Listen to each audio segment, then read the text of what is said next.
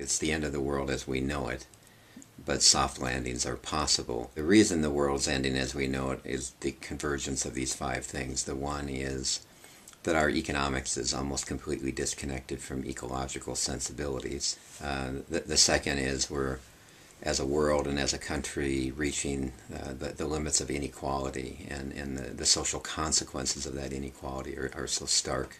A third is that we're living in the most militarized country in the history of the world that is now at a point where every effort it uses to hold on to its privileged position through military power, or every time it allows a military-industrial complex to garner resources that aren't really needed for authentic defense, we in fact accelerate the pace of our internal economic and social decline. And then there's climate change, and here I have to change my language and say it's the end of the world, but soft landings may be possible. This is a planetary emergency that really requires us to shift priorities. And the final converging factor is our dysfunctional political system, in which both political parties are captive to moneyed interests, and the necessary reforms are being blocked, which means that we need a powerful social movement in this country to shift the direction of our priorities. We've started a new organization in Minnesota called the Minnesota Arms Spending Alternatives Project. As soon as possible, we need to be making a transition away from militarization and war spending to meeting our needs. And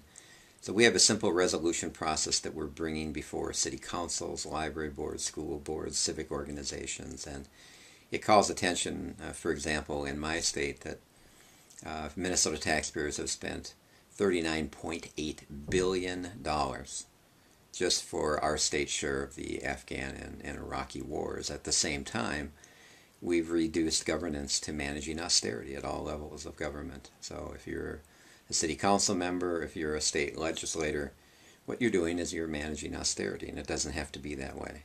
If we just reject militarized priorities that, again, are not linked to authentic defense needs, are driven by what Eisenhower called the military-industrial complex needs, if we were to shift those priorities, it's like winning the lottery every day for the rest of our lives. It opens up tremendous possibilities. So many people in our state are hurting as firefighters get cut, police get cut, school class sizes get bigger, music programs get cut, libraries get shut down.